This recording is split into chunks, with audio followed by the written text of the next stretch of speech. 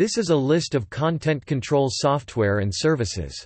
The software is designed to control what content may or may not be viewed by a reader, especially when used to restrict material delivered over the Internet via the web, email, or other means.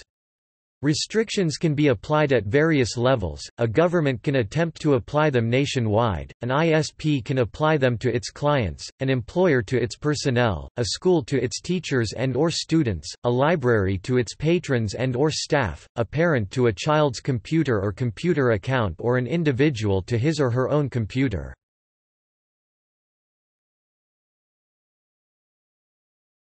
Topic: Programs and services.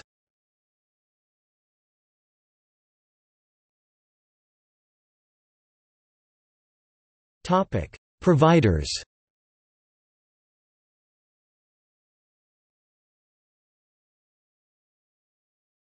Topic: See also.